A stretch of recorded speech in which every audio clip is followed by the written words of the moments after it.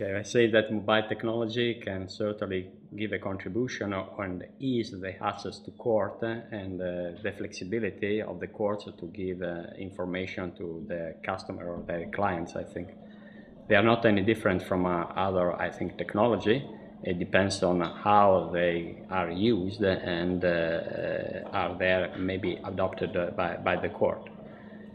It's not the technology itself, I think, that can make a difference in the efficiency of justice, but again, it's the way in which it's used. For example, the mobile can be very useful when there is, for example, a postponement in a hearing, and the lawyers can be called up, or the citizen can be called up, and maybe they can just go to court a little bit late.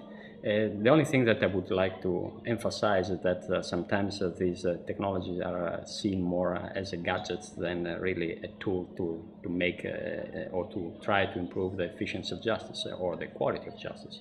So I think that it's important for any kind of technology to try to avoid what is called sometimes a run to modernization, or the appearance to modernization, and try to avoid again the technology for the technology's sake syndrome.